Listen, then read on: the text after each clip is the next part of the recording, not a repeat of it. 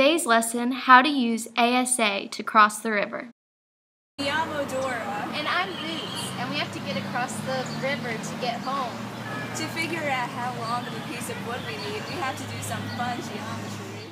Dora and Boots are going to teach us how to find the distance across the river so they can cross it. In order to do this, Dora is going to use a ruler and her math skills. Okay, so step 1 is to put the ruler to your forehead and measure out the angle that you're going to use to get to the other side of the river.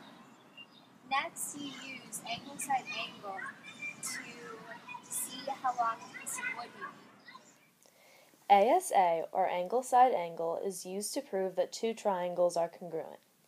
It says if two angles in the included side of one triangle are congruent to the same in another triangle, then the triangles are congruent. Here, Dora finds a triangle using herself and the river. The first angle is the one between her body and the ground, and because she is standing straight, it is a right angle.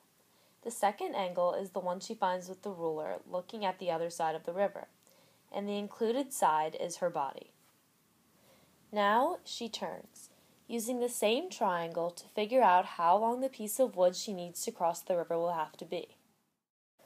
After this, she makes the wood the perfect length for her and Boots to cross the river.